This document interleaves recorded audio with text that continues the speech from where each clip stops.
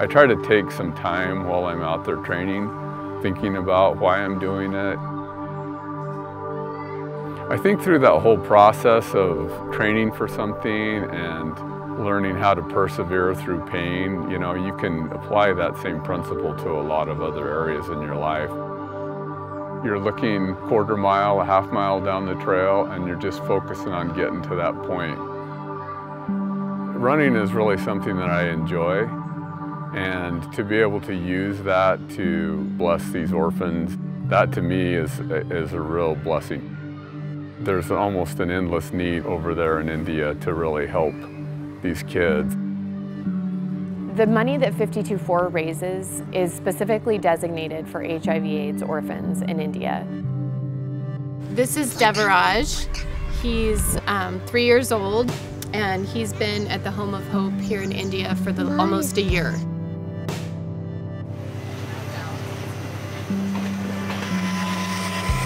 He was found in a train station. Both of his parents had committed suicide. They were HIV positive, and Devaraj is also HIV positive. Nobody wanted to touch him. Eventually he was brought to the orphanages that we support in India. These are the children are throwaway on the streets of India.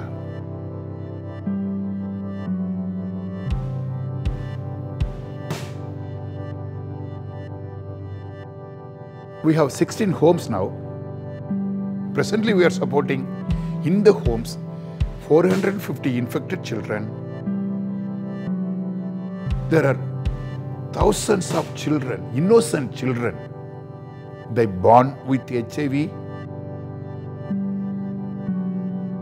Because of your contribution, presently we have many children. They are having hope.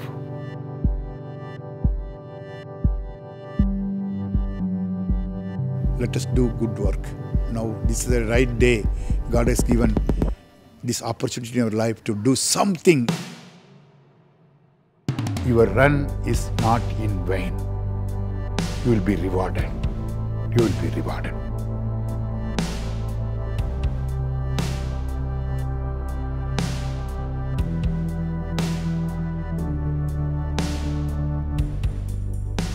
Our runners and walkers commit to run or walk 4 half marathons in 4 weeks. The fundraising is done mainly through reaching out to friends and family and coworkers and local businesses to gain their sponsorship.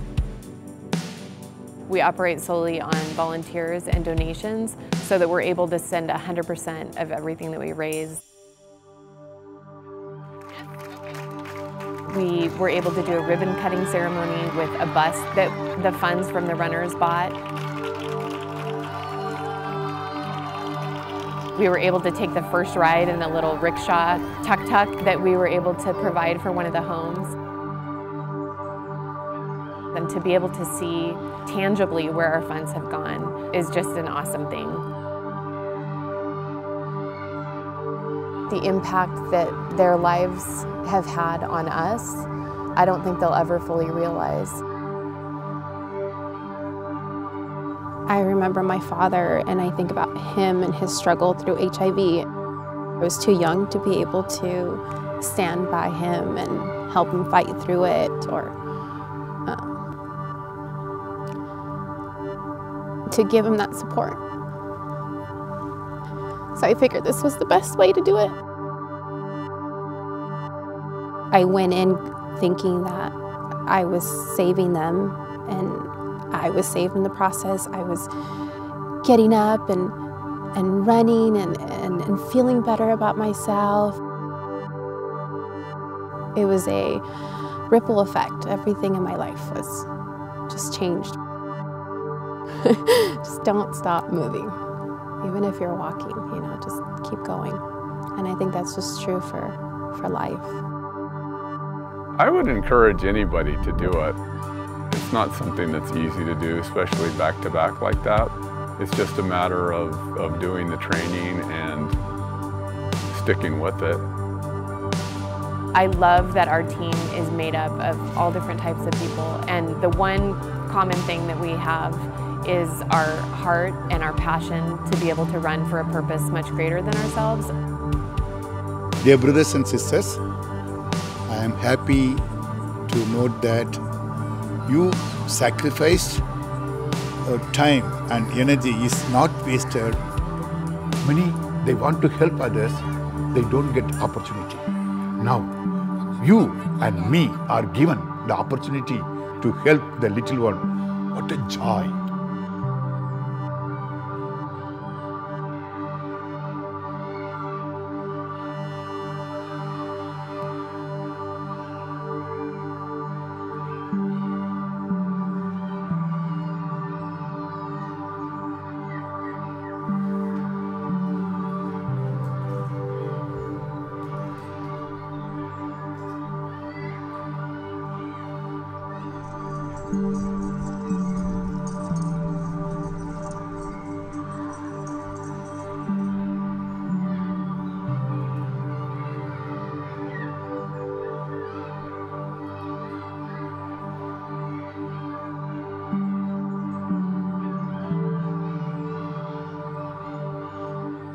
The children are rejoicing because of you, because of your love, because of your sacrifice, because you are running